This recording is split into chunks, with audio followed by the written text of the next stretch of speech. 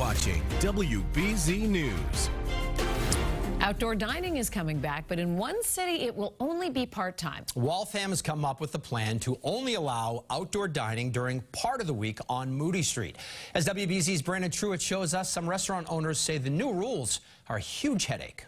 Since COVID, I sort of decided with my husband that no matter what gets thrown our way, we will adapt and find success. Aaron Barnacle owns Tempo. The restaurant and bar sits right along Moody Street and is known to draw a crowd. Our frustration is the uncertainty and the lack of clarity of what is actually happening this season. Outdoor dining in Waltham exploded in the pandemic and kept many of these businesses alive. We went from really lazy summers to we have to add extra staff.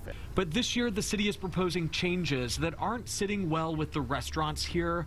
The city wants outdoor season to run for 4 months starting at the end of May, but it will restrict outdoor dining to 3.5 days a week. Setups will need to be behind barriers, but they can stay in place.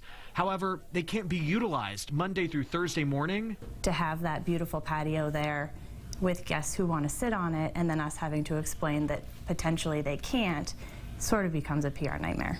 On top of that, instead of keeping one lane open, the city wants to keep two. They say it's to make room for a new fire truck in case it's needed. Restaurant owners say this change cuts their outdoor dining space in half.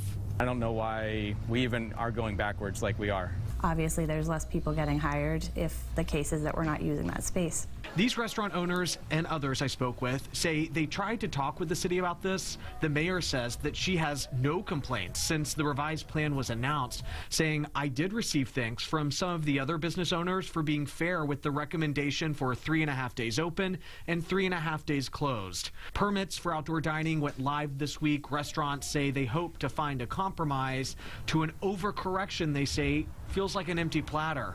In Waltham, Brandon Truitt, WBZ News.